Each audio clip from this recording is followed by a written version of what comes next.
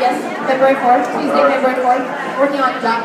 And a couple transitions. We transitioned this up. We built on it a couple times. We start with the sugar push. Swap hands. Just so we can get moving in motion. Good timing going. 2, 3, and 4, 5, and 6, 7, 8. Okay, guys.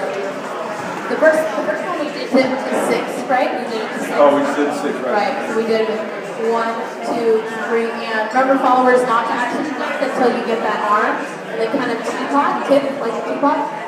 5 and 6. And then we added. The last one we did was guys for continuing to travel. 1, 2, 3, and 4 starts our down line. 5 and 6. Pick up the head. 7, 8. So followers, we switched to turning on that last 5 and 6 triple, and then we have 7 and 8. The whole time, guys, remember, we're connecting into the back of our arm towards our armpit, not out at our elbow. We're not smacking the back of the head. On our 4, we are starting to travel down the slot.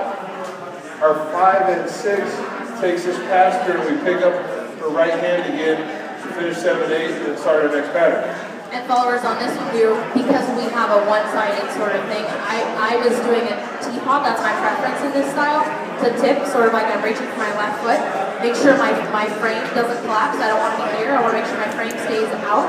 And then I tuck my chin to my chest in the tip, okay? Awesome. Thank you. Have a good night. Thank you.